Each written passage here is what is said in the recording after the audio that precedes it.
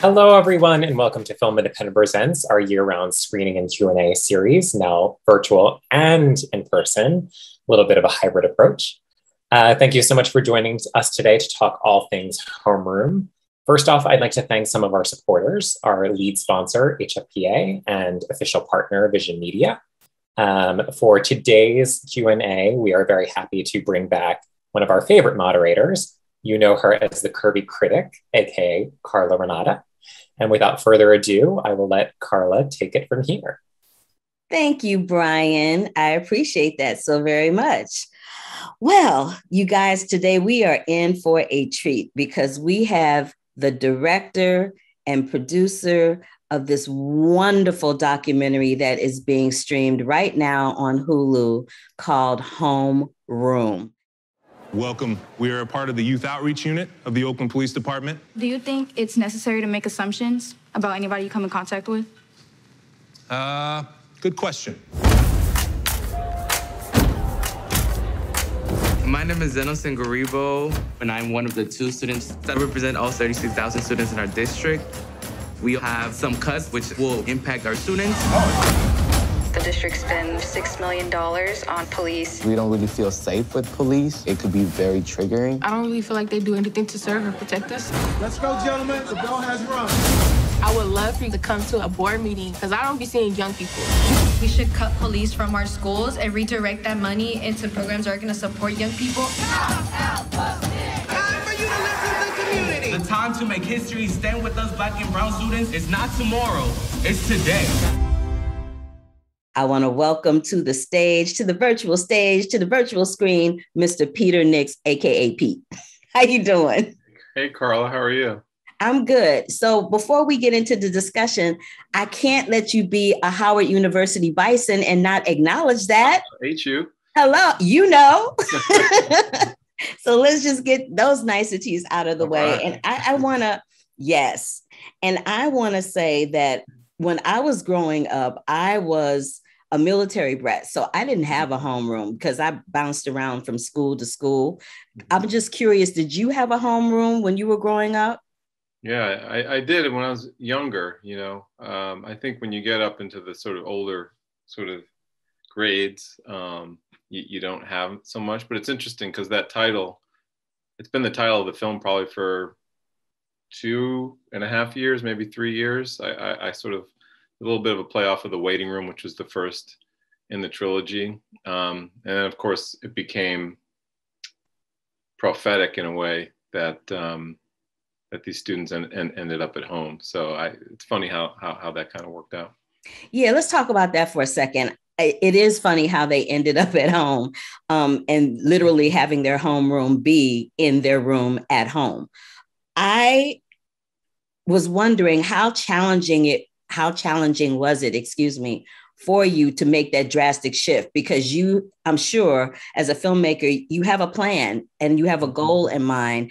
And then something like coronavirus, AKA COVID-19, throws a wrench in it. How did you make that shift to end up with the film that you did? Because I think it probably turned out a little bit better than you probably thought it was originally going to turn out. I mean, it was always going to be good now, don't get me wrong, but because you have these students that are so vocal about their place in the world, in school and in life, you now have them speaking out for something completely different. So if you could just speak to that for a second, that would be great. Yeah. Well, the film, every documentary takes its own path, and you very rarely end up where you began. And it was the same for the prior film we did about the Oakland Police Department. Had a radical sort of twist that led to us having to recut the film just a couple months before our Sundance premiere. And so that to some degree, that's part of the journey is life intervening. This film began in a very different place, I guess you could say. It was going to be more about the exploration of the emotional lives of kids. And I kind of grew up with all the movies of the 80s, like Breakfast Club and Ferris Bueller's Day Off and Pretty. Oh, I did too. I love those films. Yeah. And, you know, those were mostly from the perspective of white suburban kids. Any kids of color who showed up in there were often caricatures. And I didn't even, you know, it's funny, like even being at Howard didn't give me that full insight. I think it wasn't until sort of the last 15 years or so, as sort of conversations around representation and culture and media really got me understanding on a deeper level sort of the significance of framing and sort of how we see our communities and how we reflect each other. And so I you know, and being the father of, you know, mixed race kids, being mixed race myself, Oakland being an incredibly diverse city that reflects America in so many ways, we wanted to explore the emotional lives of, you know, young kids of color. And so that's where we began. And of course, you know, I'd struggled for many years, you know, with my daughter, raising my daughter who struggled with depression and anxiety, and she passed away at the, you know, onset of filming. And that really, you know, at one point we were going to cancel the project, but then we decided, you know, for a whole variety of reasons, for myself personally, to continue, to want to honor, you know, her, and also speak to the what's at stake in terms of, you know, the mental health of our young people of color. They're carrying so much, you know, personal, individualized traumas that are individualized and personal, but also collective, community trauma, generational trauma, that we knew we wanted to kind of explore that. So for, you know, for COVID to hit in the middle of a film, you know, about the emotional lives of young people, suddenly was this notion of holding this collective and reflecting this collective trauma and loss that we were all experiencing. So the film started to have to, you know, step into that space. Let's talk a little bit about how the music shaped the project, because I know you used a song by Gawapale, who I love as an artist. And she's also someone who is a Oakland born and bred artist. What types of decisions did you make in terms of deciding what type of music to use for a documentary of this type? Well, you know, the trilogy, it's really interesting. It's each film has its own DNA. And the waiting room was very spare on the music. You know, it was very experiential. It had a lighter touch. It did have some voiceover from the characters. The Force had very kind of intense music. It kind of like a Michael Mann kind of feel to the movie. It just felt like we always asked the film to sort of teach us what it wants to be, you know? And we kind of try to make the decisions accordingly and think back to what is the theme, what is this film about, and then make all of our decisions accordingly. Yeah, that makes sense, because the waiting room is in a hospital, takes place in a hospital. And then the Force is dealing with, you know, Oakland and the police department and stuff like that. So it makes sense that each portion of the trilogy has its own identity in terms of subject matter and music. So thank you for, you know, indulging me with the answer to that question. Yeah, but Homeroom, I didn't finish. I'm sorry, I didn't mean to interrupt you. The most important part is that, you know, the decision for Homeroom, the music in Homeroom, and the decision for Gawapale was all about the community itself. And Gawapale is a sort of local legend. We wanted to have that connection. I've never done an original song for a documentary, just score. And so this was an original song that we produced for the film. It's a different process, but it was part of and tied into the story of that community. And so that was sort of the intention behind that. Cool. Thank you for that. And sorry for the interruption. I thought you were done. No, it's all good. Good. I have a question from the audience from Jonathan Schwartz. He says there are many important issues raised in this film. Have you talked to any of the subjects of the film since its release, and what impact has it had on their lives since that time? Oh, yeah. You know, I developed a pretty close relationship with all the people that have been in my documentaries over the years, going back to little Danny Kramer, who I filmed when he was 13 years old in middle school. And I know him today. He's a grown man, you know, and I've watched him grow up, and it's really a profound relationship you have. We just released the film, so all you know, the young they're not kids anymore. they're young people, adults, young leaders, have been participating in the Q&As and stepping out, doing interviews. We brought in 2 of them, Dwayne Davis and Denilson Garibo, as our summer interns. I just started a company with Ryan Coogler and Proximity Media. So Dwayne was one of our first interns. And I also run a nonprofit. That's the umbrella for my trilogy. And Denilson was our summer intern for Openhood. So we brought them in, and we like to try to, stay connected to the community, and that's one way to do it. Can we talk a little bit about Openhood? Can you tell the audience what that is and how you all collaborated to make that happen? I started it with the thinking that the films wouldn't exist in isolation, that the films would be part of a broader community outreach effort, that these films were part and parcel of the story of Oakland, which was also the story of America in so many ways. And so we had a variety of initiatives built around our films. With the Waiting Room, we did this big storytelling project that was sort of concurrent with the film. And so the nonprofit just kind of exists to both produce the films and also to be a conduit to connecting with stakeholders around a variety of issues, from access to healthcare to criminal justice reform to education. Cool.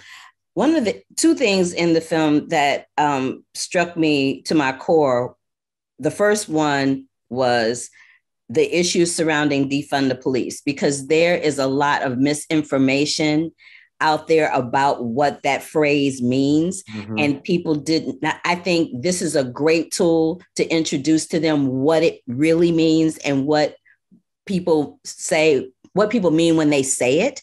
That's so right.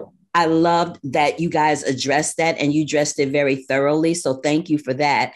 And the other thing is that I also love how you comedically, to a certain extent, addressed how the kids were being all stressed out and excited over getting into college and taking those tests. And let me just say that I did not even know until I watched Homeroom that you got 100 points just for writing your name. I hollered out loud. I was like, oh, wow. So I got 100 points just for writing my name.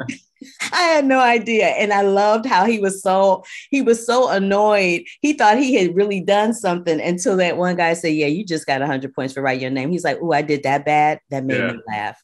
Right. That was funny, because it was with a documentary like this, you need something light every once in a while just to kind of elevate the mood a little bit so that it's not too laying in one space. Don't you think? I totally agree. I mean, those things, those little moments do a lot of things simultaneously. They can make you laugh. It's a little bit of recognition. They also have something to say about sort of how we judge and value the potential of our young people. That we have this distorted sense of, how seeing these young people getting, marginal scores on their SATs. And then at the same time, the resilience that they show and the courage that they show and to rise up out of, such a difficult moment to sort of show themselves and to raise their voice is quite remarkable, to sort of see that juxtaposition.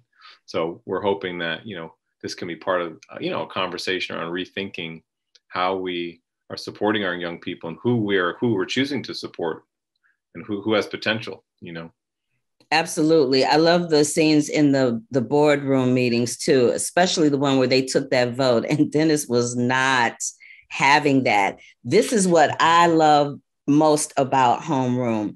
It shows, because I'm not going to lie, for me personally, sometimes when I walk outside my door or I'm out in public, I see these young people and I'm like, oh Lord, I'm really worried about what's going to happen in the world moving forward if these are the people that are in charge of it, which is a really judgmental statement to make. Mm-hmm. But having said that, when I watched Homeroom, it gave me hope for the future, because I saw a group of kids that were not afraid to speak out, not afraid to speak up. And when I was in school, you couldn't do that. Right. No. Right. You couldn't speak up you couldn't speak up and out like that. You'd get suspended. Your parents would ground you, put you on punishment. All kinds of little crazy things would happen when you did that. Yeah. Now we live in a society, in a time, in culture, and in the world where the only way you can see change and make change is by speaking up and speaking out. Yeah. So I was happy to see that you showed these kids doing that in a positive, constructive way and not a destructive way. You know what I mean? Yeah. Yeah. I mean, it's a little bit of both, right? It's like, you know, social media it can play a destructive role in the lives of young people. It's so ubiquitous and so, you know, toxic in so many ways. But I think what adults don't fully understand, and this is sort of that disconnect that the you know, students were talking about after that scene, after they came out of that board meeting, and they were saying, hey, there's a disconnect between us and adults. And I don't think adults fully understand that young people are coming of age in ways that are unprecedented in their own spaces, in their own ways, gathering information, trading information, communicating with each other, completely absent any adult supervision. And I think that's a completely new thing. Adults don't understand. And so young people are now stepping forward when they're given the opportunity to raise their voice, to organize, to create change. Adults are like shocked that they have these the awareness, the wherewithal, the maturity, the courage, and the skills. Like these are just fundamental organizing skills, and that they can use to achieve their goals. You know why we're shocked? Because we see this. You know what I mean? You look up and this is all you see. It's true, and it's both. And it's like you have some of the, you know, the influencers, and you know they're taking selfies and exactly. they're doing that, but they're also absorbing information. They're watching videos of, you know, police brutality, or they're looking at articles, and some of that stuff is crap. Some of it is like conspiracy theories and nonsense, and they're somehow navigating and filtering all this stuff. And it's going to be a process for them as they grow and as they mature to sort of decide what is meaningful and what is not. But I think adults don't give them enough credit for making some of those choices. That doesn't mean along the way there isn't going to be some chucklehead. It both are happening at the same time, and that's part of what we wanted to communicate in the film. And you did that absolutely exquisitely, I have to say, because there were the scenes where there were kids looking at their phone. There was one scene in particular where there was a kid looking at his phone, and I think there was some news items or alerts popping up about the coronavirus, and he saw that, he swiped that away, and then the coronavirus thing was on his screen, and he literally was like, yeah, I'm done with that, and went to play a video game. Exactly. I was like, you saw that, but then you saw the other ones who were watching that one kid getting swung around in a classroom by a teacher, and how that kid got arrested, and you see them communicate how they feel about that, and you see them communicate how they feel about Black and brown people being marginalized and triggered by having police officers around all the time. There was one moment where somebody's parents said, the police, they don't feel protected by the police. They feel just the opposite. And I can't imagine a world where you go to school as a student and you can't concentrate on your studies because you're feeling triggered by seeing somebody in uniform in the hallway, not knowing if they got a wild hair up their behind that day or not, and they're going to target you. That's frightening. And no child should have to go to school like that. You bring up so many different issues that I'm hoping when adults see it, and kids too, that they see it for what it is and that they take action. That Homeroom is not just a film that you watch and you tell your friends about, but a film that you watch and you tell somebody else, and they tell somebody else, and they tell somebody else, so that we can have systematic change within the school system, within the school board system, within the local police departments. Which brings me to this. How challenging was it for you to film those board meetings and to film that meeting that happened with the Oakland PD, where they were like, ask us any question you want, we'll answer any question you want, but were they really? No. You know, part of our sort of the value proposition of my work is that it's taken place in one community over time, you know, over 15 years. And I've developed relationships, trust. I've been able to get access to make this movie. I was able to show my prior films, invite the community, invite teachers, parents, students, allow them to watch my work question me, allow me to ask them what they want, in a story about the education system. So that's a very valuable thing for anyone, any filmmaker, because access is so important. And the public, the meetings are relatively easy to film because they're public. Anyone can show up there and film them. What's hard is the intimate moments. So like after the meeting and when the kids went outside, they initially didn't want us to film them. So there was a negotiation actually between us and my associate producer actually was a graduate of Oakland High. And in that moment, we kind of gained a lot of respect for those young people because they were very strategic and very careful about sort of deciding. They knew who we were because we had been filming in the school, but they didn't fully understand kind of what we were doing. And nor did we at that point. That was early in the year before COVID hit and all that. We knew we just wanted to follow Denelson because he sat on the school board representing the 36,000 students. And we figured that would just reveal something if we just, but we were also following kids who are not leaders, kids who are dropouts, stoners, jocks, influencers. That was the Breakfast Club idea. And then, it's a sort of case by case basis, trying to sort of get access into those little moments that are revealing for an audience. There was one little moment that was so funny to me. There's a moment where there's a conversation happening, but the camera stays on this one Black kid's face who has on a black hoodie and has friends across his sweatshirt. Friends, the one show on television that barely had any representation whatsoever. That made me laugh. I was like, wow. Kids of color love that show. It's bizarre. My daughter, that was one of my daughter's favorite shows. And I was like, really? I don't know how that happened. That for whatever reason that stood out to me. I'm like, wow, he's got a black, and it wasn't that he had on a black hoodie. It was the fact that he had the black hoodie on and had the hoodie up over his head. Yeah. And had friends on there. I'm like, there's a lot going on there. There's a whole lot of subliminal messaging going on there, but I love seeing stuff like that because to me, that's the earmark of some really great filmmaking. I loved that so much.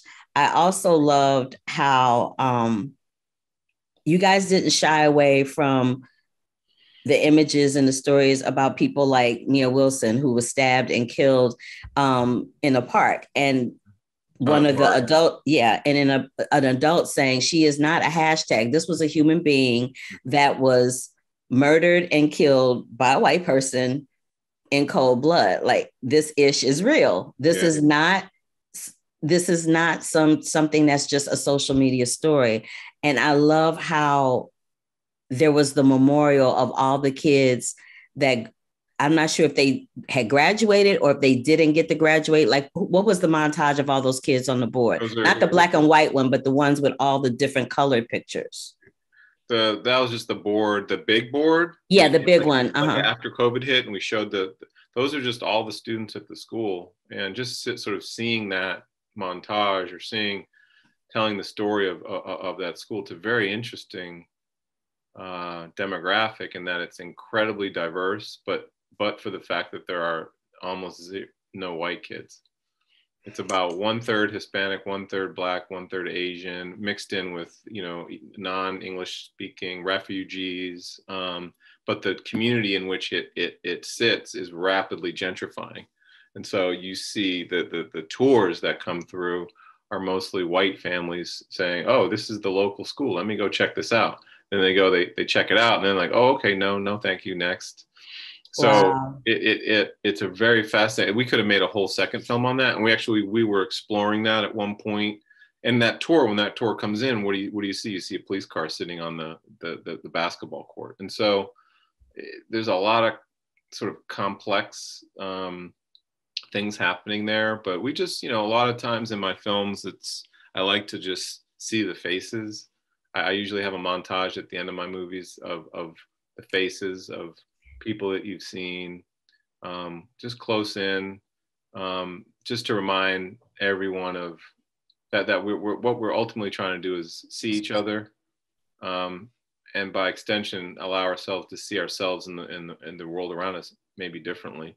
I love that montage at the end of all of them on their social media, kind of moving on with their lives post graduation in the middle of a pandemic, and how all of them made really good use of that time and tried to stay positive, either by connecting with each other or connecting to whoever they were dealing with in the social media world via Instagram, Twitter, Facebook, Zoom, whatever it was. I love that you showed that, because it was important. It was important to show that the communication was still happening, that they didn't get so caught up in what was happening globally that it killed their fighting spirit. And I love how they were like, know your power and claim it. I love that's going to be my new mantra. I was so excited about that. I was like, yes, know your power and claim it. Know what that is. Then they marched on her house. The mayor said that, and then they marched on her house. Right. I love that. I was like, yes, get it. I also want to talk about, you had mentioned earlier, and my prayers for you and your family at the loss of your daughter. So sorry to hear about that. How did your daughter's passing ultimately change the trajectory of the film? Because I think I read somewhere that, and you said here that you were contemplating stopping it, but these were her peers and her friends. So what made you continue to go as opposed to stop? Was it just to honor her memory and to tell their story in the process? I'm not sure. I mean, we had gotten going, and I'd hired the crew, and it was a small crew.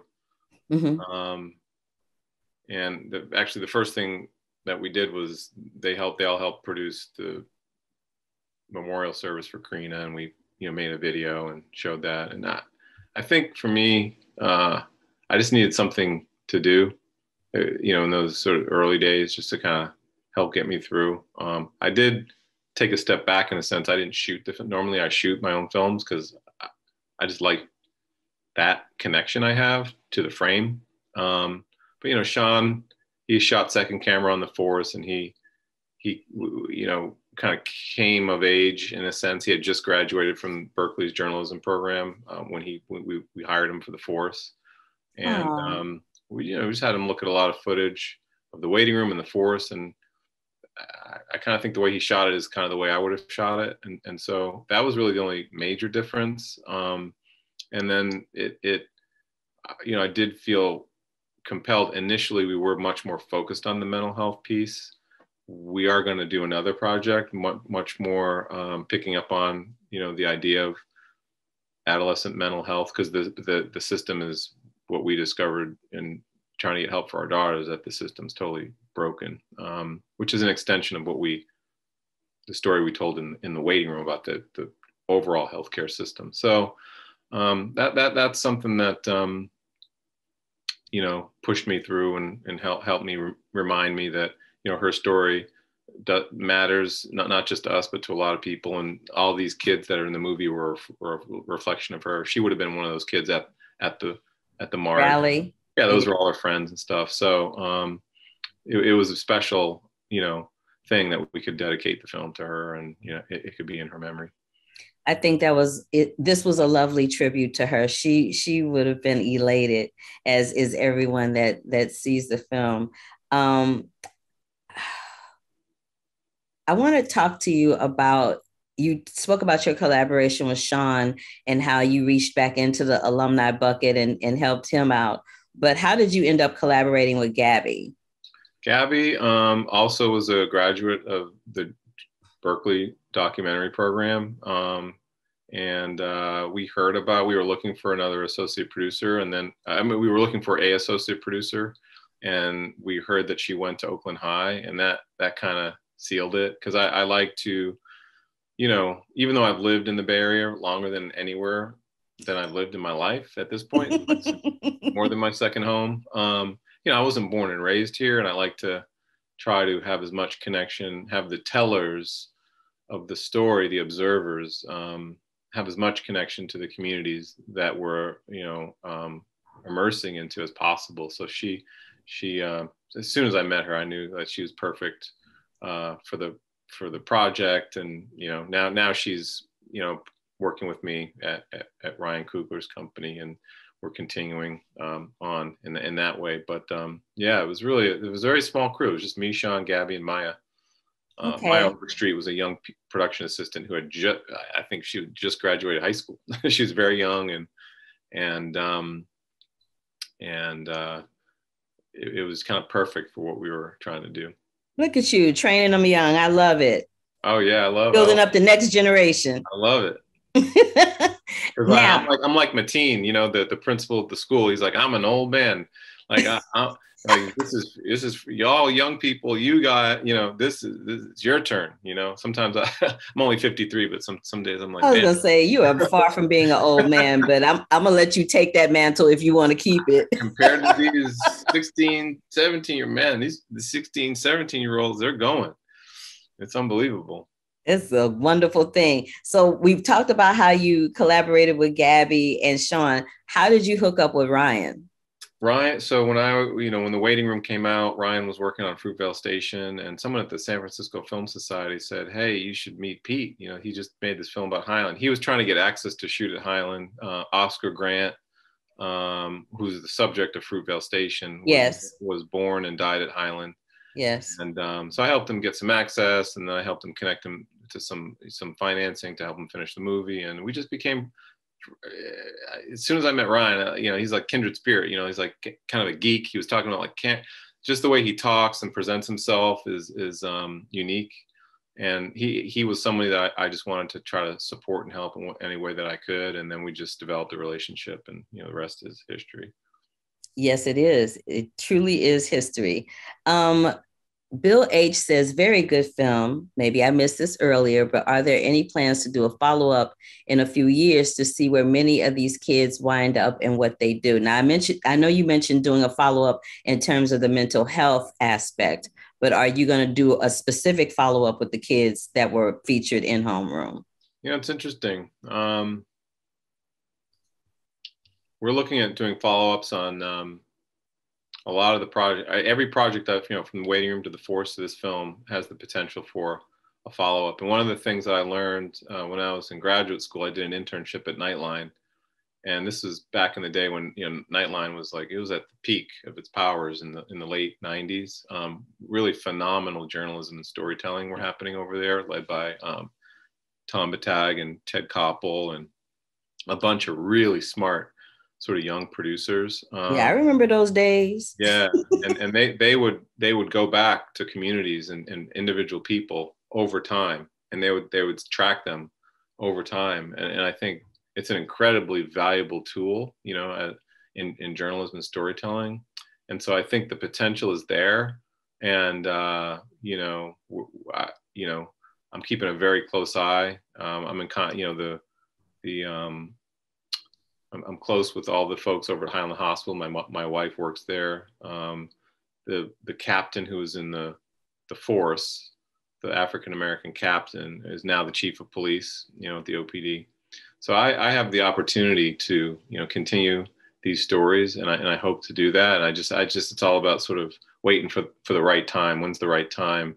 That enough time has passed that, you know, something new can be said, or some new insight can be gathered from whether it's reform, institutional reform, questions around, you know, the impact, for instance, of these events of COVID-19 and of this moment in our history, racial awakening or reckoning with our own history, and young people carrying that and how that's going to influence them. The impact of the film itself, it's a unusual thing to be a young leader and have your work captured and reflected on this stage. That surely has some kind of impact. And so it'd be very interesting to see, okay, does Denelson become a politician? Does Dwayne become a filmmaker? You know, like what is the trajectory of their lives going to be? But I'll make a note to self. It's noted, and hopefully I can bring that story down the road. And I also, with my last question, want to talk about the imagery that you used by capturing you know, the bodegas, the street art in Oakland, and all those things that allow us to see the neighborhood and the people as they exist, as opposed to what people think is there. Yeah. You know? One thing that I really want to do, that I will do at some point, I just need the right sort of moment, is you think about films like visual poetry, that are nevertheless incredibly revealing. Some films like Hale County, This Morning, This Evening, Koyaanisqatsi, films like that, you know, that don't try to say too much in a specific way, but rather just immerse you and present to you and speak with a very organic voice that I think it's just lacking to some degree in media today, because they tend to be whatever art films or arty films. But a lot of some of my favorite films of the last decade have been more poetic like that. And I always have little moments like those in my films, and I just find them to be, in terms of thinking of a film like a symphony, or thinking of it like a jazz song, or, you know, piece of music, that there's movements and there's ebbs and there's flows. And so I just like to try to incorporate that stuff in my film. And I keep increasingly doing it a little bit more to the point where there is going to be a film one of these days that's like, wow, like that's different, you know. But yeah, it's just beautiful. I like beauty. I like those hidden things, you know, that are all around us, but we're so busy we don't take time to notice them, or we're so caught up in and even if we're caught up in fighting for social justice or things that are important to us, we often miss the things that are right there in front of us, and both good and bad. And I think it's important to be reminded of those things, and have those things framed and presented in an artistic way. Exactly, which is one of the reasons why I wanted to pay note to that and bring it up, because I think it is an important visual way to address and enhance the storytelling that's being done on film, especially in a film like Homeroom. I want to close our conversation out with asking, what are you working on next? Mm-hmm. Well, it was just announced, so, you know, we're doing a film about Stephen Curry, who's a sort of a local Bay Area. And, you know, I don't know if it fits it precisely into the trilogy, but it is a Bay Area story. And it's a project that came to us to proximity. Ryan Coogler's producing it. I'm directing it and producing it as well. And it's a coming of age story that is going to explore his becoming, you know, like before he was Steph Curry, he was a undersized player at a small college in North Carolina. And, you know, it's an exploration of what it means to sort of find your voice. And, you know, we're similar, like he's mixed race, I'm mixed race. We're about the same height. We're both born in Akron. It's very interesting. Cool. I knew you were one of the good ones. Not only are you a Bison, but you're from the Midwest too. I'm from Missouri. Not Ohio, but I'm from Missouri. Missouri, Midwest. That's right. We lived in Shaker Heights for a minute, and then we moved to Boston. I knew you were one of the good ones. So I just want to close this out with a couple of quotes that I found that were lovely. Deadline called Homeroom a timely and empowering story that celebrates the courage and tenacity of young people today. And then I found this one moment in the film that I wanted to quote that made me so incredibly happy. One of the subjects says, "Ain't no power like the power of youth, and the youth don't stop." Yeah, Danielson said that. Yeah. So I just wanted to close out our conversation paying homage to one of the subjects of the film, paying homage to a beautiful quote from a very reputable outlet that has given some kind words and homage to your film. I want to wish you well on your next journey. And hopefully I'll get to holler at you when you get that Steph Curry project done so we can talk a little bit about that. Let's do that. Let's do it. Let's do this, Bison. All right. Cool. Thank you so much, everybody. And thank you so very much, Pete, for taking time, Mr. Peter Nix, for taking time out to talk to us over here at Film Independent Presents about your documentary film on Homeroom, which can be streamed and seen right now as we are speaking on the Hulu channel. Until the next time, I am your moderator and host, Carla Renata, and I'll see y'all next time.